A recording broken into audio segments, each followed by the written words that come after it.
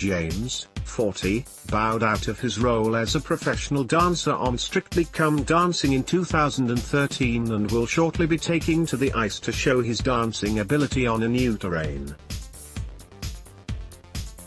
Coming from a dancing background, James should be able to keep up with the tough regime and hours of practice needed to perfect each routine.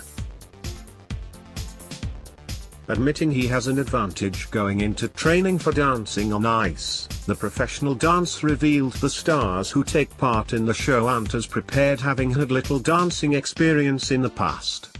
Ahead of his debut on the ITV ice skating show, James said, "I think there are a lot of people that when they join Strictly, they don't realize how much is involved."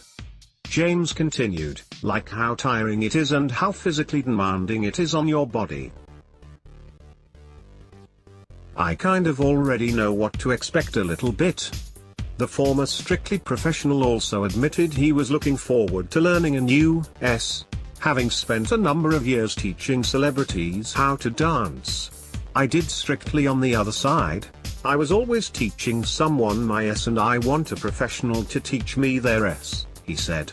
"As I can't ice skate at all, I want to see how good I can get, and that excites me."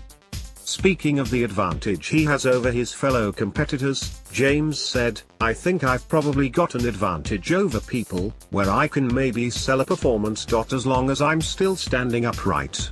I'm not going to be one of these people that says it doesn't make a difference that I'm a dancer, because of course it does." James also explained the difference between his past on Strictly and what he is to face on the ice rink. "At the end of the day, it is very different if you're lifting someone and your feet are planted on the floor to when you're lifting someone and you're on ice skates," he explained. "The fear must be horrendous, because it's bad enough when my feet are on the floor, let alone when I can't stand up myself." The former Strictly professional will be one of the 6 contestants taking part in the opening show when Dancing on Ice returns. As well as James, Grease legend Diddy Kong, 67, will also be taking to the ice to show whether she has what takes to be crowned champion. Reality superstar Gemma Collins, 37, will also join Coronation Street actress Jane Danson, 40, by taking to the ice to perform their first routines. Neighbours icon Mark Little, 59, and X Factor finalist Sarah Alto, 31, complete the lineup for the first round next Sunday. Meanwhile, following Stacey Dooley's 31 win a few weeks ago, several familiar faces returned to the Strictly dance floor on Tuesday, hoping to get their hands on the Silver Star Trophy.